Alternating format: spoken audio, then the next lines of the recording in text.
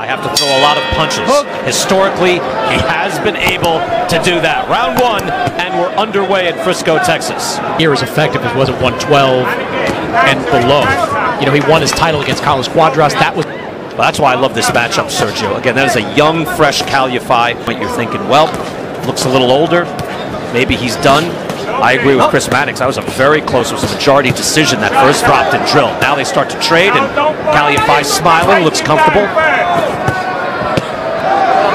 Chocolatito digs. I don't think that's the right strategy in the first round. And you're making things better for Gonzalez, no doubt, as he wings in. Yafai got hit with a hook earlier in that round, as he has elected to stay in and trade. What did he say to you? Well, he was disappointed, obviously, with the scorecards. He thought he at least deserved it. Be ashamed of. Jay Harris was terrific. Julio Cesar Martinez defends his world title at 112 pounds. Good action here, Chocolatito. Israel Gonzalez, it was not a very good performance. He looked much better in his lap. But again, Chocolatito is 32 years old. He's not 30.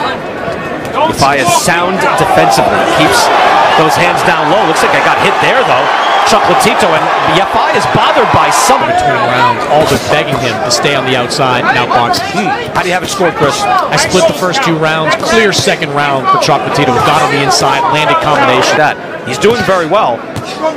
But Yafai must feel confident, moving, dancing, good amateur style. It's a good hook to the body by Chocolatito. And a combination.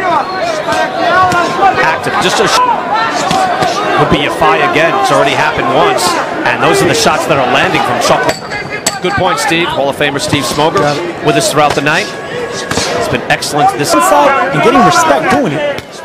Good right hand there by Chocolatito as both men trade. Well, Yafai he is stuck stand in front of Chocolatito and trade.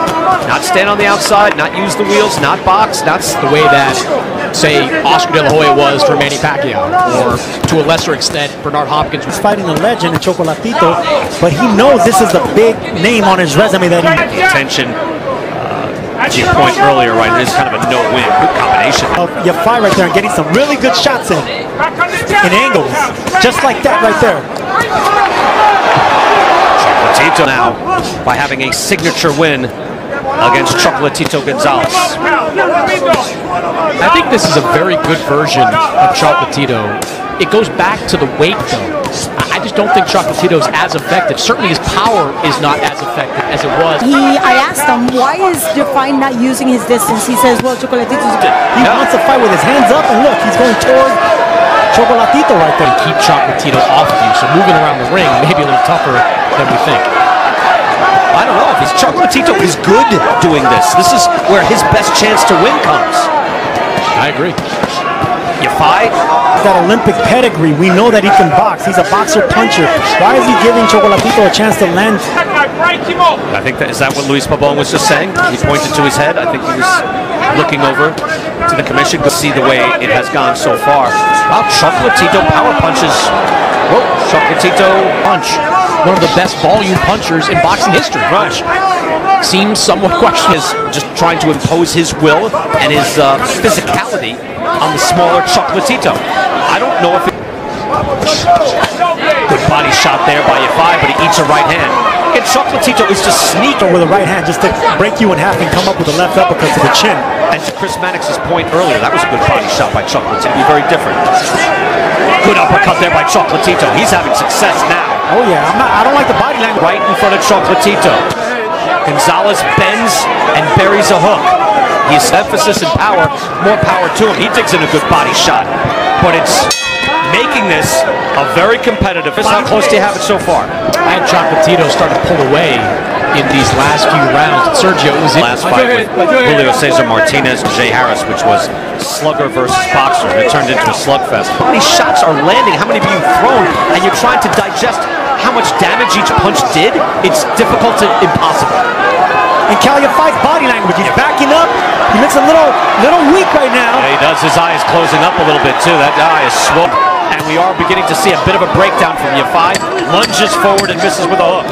Good sharp jab, misses with a right hand. Yeah, Yafai now a little out of rhythm.